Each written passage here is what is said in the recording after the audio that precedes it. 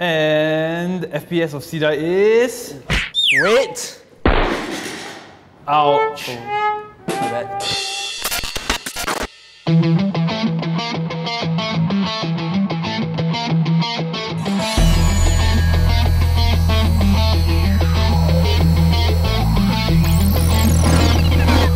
Hey everyone, welcome to another episode of ASKJET, where you ask the questions and we'll answer them. My name is Jared. And I'm Alex. And today we're going to answer the most asked question of all time.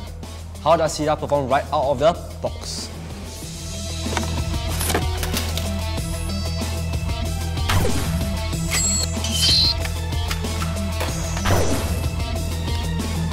And the FPS for Ceda is... Wait! First and foremost, let's talk about the laws and regulations pertaining toy blasters. It is and has been the reason why we have not mentioned any FPS numbers thus far. Oh yeah, our legal advisor guy will always keep us in the check about the what and what not about our products and what goes on our media. With YouTube and Facebook's strict guidelines, we do not wish to be flagged.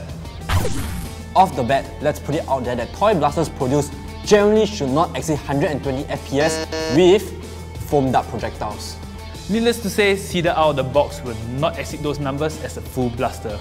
We always advocate safety as a priority and stand by producing products for everyone. And here's a little message for you guys. There you go. Blasters games are supposed to be fun, so let's keep it that way. Just remember, practice good play etiquette and be mindful of the safety precautions. Thanks for watching and have a fun and safe game ahead.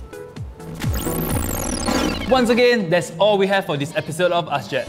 Feel free to ask us anything from gameplay to our personal opinions as well. Just comment down below. #AskJET followed by your question. That's all we have. See ya. Bye.